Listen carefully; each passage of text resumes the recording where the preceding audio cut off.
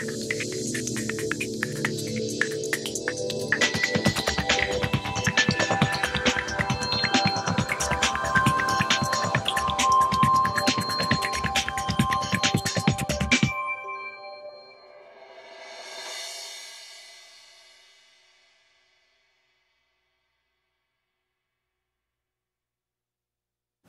I'm going to talk about achieving a low glycemic response diet within a food-based approach to healthy eating.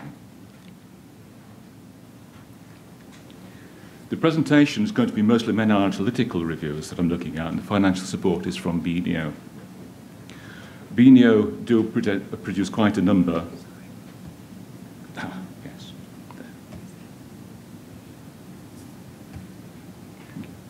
BNO do produce quite a number of carbohydrate ingredients, so there's some interest there. The things which the people who have covered us in the past are very varied, very numerous over the last 5 years. And one thing I should say, without having to read them all out, is that many of them are interested in ingredients. We have a policy at InLogic that we do good science. Of course, all science is good. If it's not good, it's not really science. But it stands alone and apart, irrespective of the funding source. That's one of the principles we work on. And therefore, we hope not to confuse and mislead the general public in any work that we do, and endeavour to approach that. So I'm going to be speaking quite a lot about food-based advice and how to achieve a low glycemic index diet. And it's really quite important that we don't really speak about just a low glycemic index diet as being a sort of diet. There are many types of diet that can be low glycemic index. But what very often national food authorities will do is that they will say things like, eat 5 a day fruit and veg, or more than that, or various other foods. And the question is whether these are optimal for our health. Of course, the idea of giving that advice is that it's optimal for health. So what we'll be doing is having a look at some of the food-based advice and asking if it is optimal for type 2 diabetes and coronary heart disease. I'll give you what my thinking is, but there's still a question mark there. I want to look at another component to say, well, if it's not just food-based advice, should be looking at components of foods. And I want to look there at the protein content of the diet. Is that important? And I think I'll be suggesting yes, but there's a question mark. Is there a role for novel carbohydrates and prebiotics, examples of isomaltulose and inulin? And I think there, again, the answer is going to be yes, but again, there's a question mark. And is there evidence of effectiveness across the continuum from healthy individuals to those who are already, say, diabetic or already have heart disease? And I think, again, the answer is going to be yes, there is. But again, there's still a question mark. So turning now to glycemic index is not needed. This is often a comment that I hear, because if you have healthy food, then you'll be eating a low glycemic index food. So I decided that I'd really have a look at this and see whether it's true or not. And we tend to attach positive messages to some foods and negative messages to others. So is it true or false? Well, some years ago, in 2006, it was already evident to me that, for example, things like fruit and vegetables, particularly legumes and whole grains, are the sorts of foods which we want to talk about, amongst others, which I'll come to, and that they do, in fact, have some differences, but they're only small differences compared to the very wide range of glycemic indices that you can get for these particular foods. Now, if what we do is bring these together, this is called an adjustment, so we can look at the remaining variance after taking account of the differences between the foods. And instead of just looking at these 3 foods, we can add to them the other ones with a positive message and those with a negative message. And once we've done that, then we come up with about 700 foods there. And quite surprisingly, they all seem to fit a rather similar curve. But the most important point to note is that after adjusting for those, there's still a very large variation in the foods. Well, that's all well and good. But it's great for those who want to design, as David Jenkins once did do, particularly with fruits, to say, well, does it matter whether you consume a low glycemic index fruit or a high glycemic index fruit? and his studies for markers in diabetes suggested that it did matter. But are these differences real for all the other things? For that, we can only start to look at an analysis of the variance. And for our information, we take from the international food tables for our GI values, but there's also information there on the variance of those determinations. So that's with determination within the laboratory. And of course, there's variation between laboratories or among laboratories, and there's variation among the foods. And what we really want to get at is this variation among foods. And we can express this as a residual heterogeneity, which is called I squared. And when we do that for glycemic index, first of all, if in model 0 there we have no food groups which we say is predicting a difference in glycemic index, then we find that 80% of the variance in the GI values in the tables for these 700 foods is related to the differences in the foods. If now we try to explain that by adding fruit groups, for example, fruit and vegetables, that's the very simplest model that people generally get to hear of, and it's the most common one that we hear of, and that's without necessarily making a difference between the types of vegetables, which most people don't know about. It actually makes no difference to explaining the heterogeneity amongst these foods.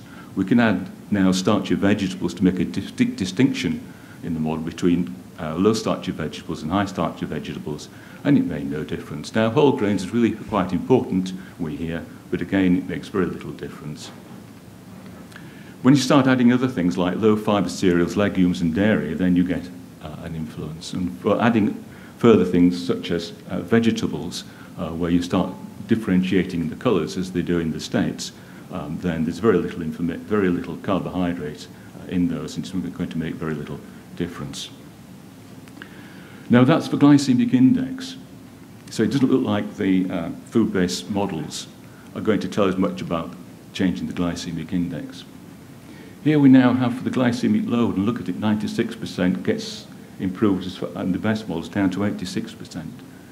So I think the overall conclusion I've got from that is that the models that we have for food-based advice given out by national authorities are not really telling us much about the glycemic index of the foods.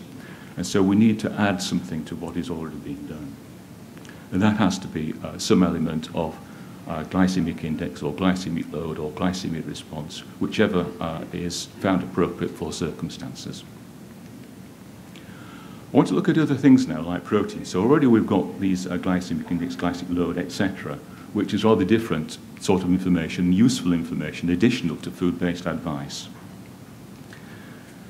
What we do in epidemiological studies very often is we'll split up the population that we've sampled into, say, best 5 cohorts, and we'll express the relative risk. You know, there's a risk in a specific cohort over some reference cohort, which might be the lowest or the highest cohort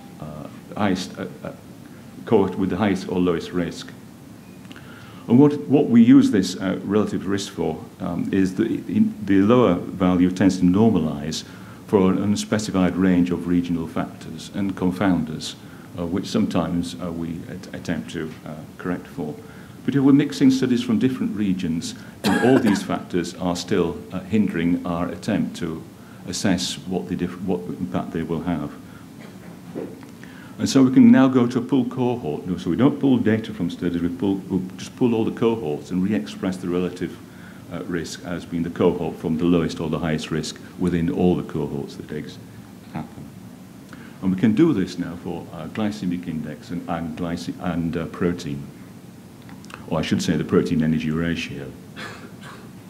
And when we do this, we come to what is, for me, some rather astounding findings that globally, the relative risk is really quite large.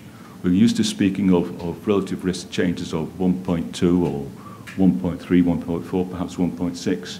But here we're talking of potentially globally of tenfold for type 2 diabetes or higher for coronary heart disease. Now, I should express here why we have this determinant in its particular form, which is glycemic index multiplied by the inverse of protein-energy ratio. And it's simply that glycemic index, as it increases, is a positive relationship with risk, Whereas with protein, it's a negative relationship with risk, and we can't have it pushing in different directions. We've really got to put the two together, forcing in the same direction. And this doesn't necessarily say that it's the protein or the energy that's a critical issue, but there's some interaction between glycemic index and some other part of the diet, which is either protein, energy. It might be even there's an interaction between glycemic index and dietary fat, as well as the carbohydrate that's present. So that's quite interesting, and I'm looking forward in the future to expanding upon that.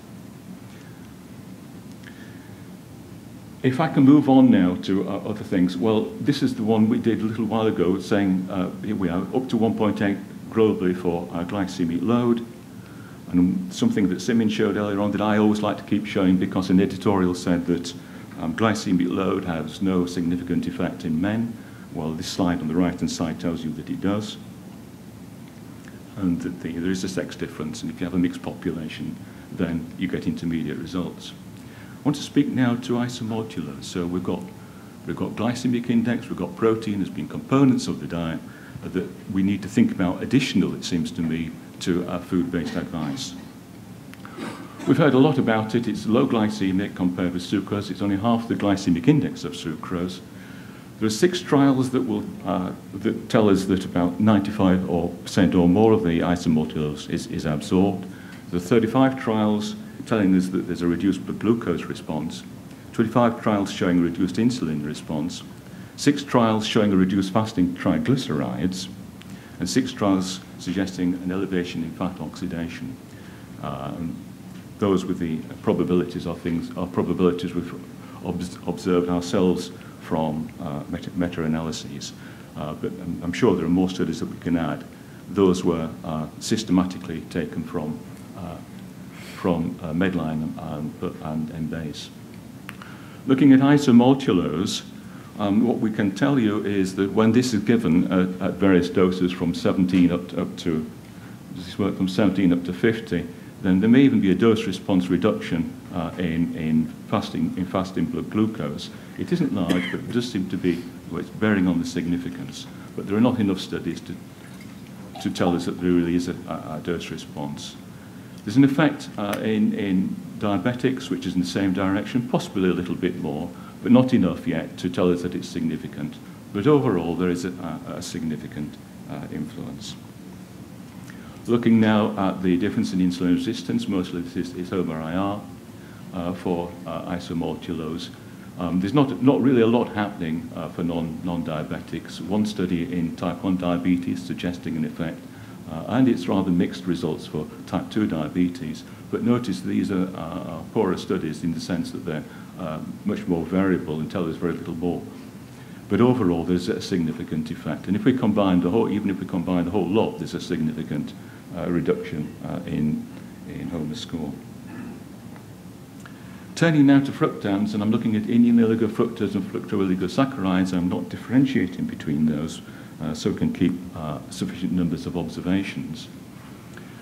Here, if we replace an available carbohydrate with any of these fructans, then we don't really see any improvement in the fasting blood glucose amongst individuals who are non-diabetic.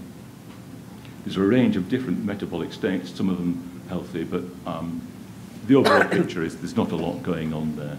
But once you get to the type 2 diabetics, then you do find an effect.